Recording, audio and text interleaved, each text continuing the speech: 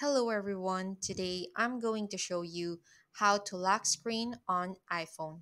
So if you don't want anyone accessing your phone easily, then you can set a lock screen passcode or Face ID so no one could access your phone. And to do that, you can just head over to settings here and then tap Face ID and passcode. And from here, click on turn passcode on, and once you do that, just simply enter the passcode you want here and then just confirm it by entering on your passcode again. And after that, it's done.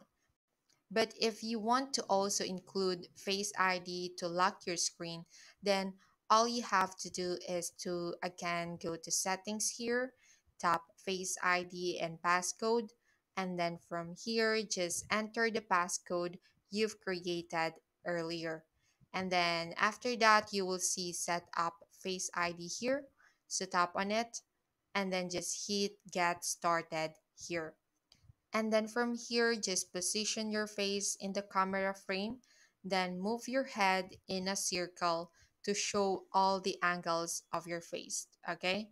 And then after that, your Face ID will then be set up.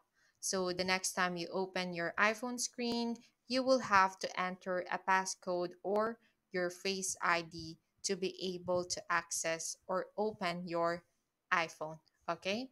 So that's pretty much it. So if this video helped you out, make sure to click the like and subscribe button and comment down below. Thank you for watching.